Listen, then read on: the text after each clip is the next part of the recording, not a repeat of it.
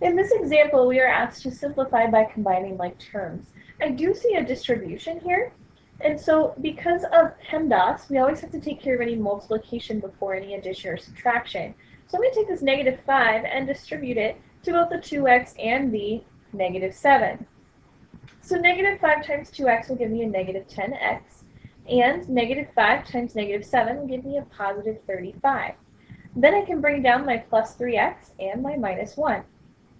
After that, we want to group all of our like terms together. So I'm going to look for my variables first. And I have a negative 10x and a positive 3x. So we're going to group those together.